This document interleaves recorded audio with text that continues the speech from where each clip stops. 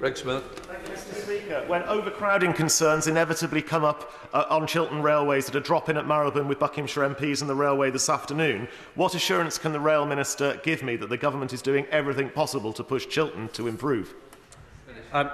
Mr. Speaker, I can give him the assurance. We're working very closely inside the department with Chiltern as they look to get more rolling stock, certainly to replace some of the ageing diesel stock they've got. As he notes, there is issues in terms of capacity because more people are using the railways, which is a great success, but we will work with the operator to ensure it gets the rolling stock it needs.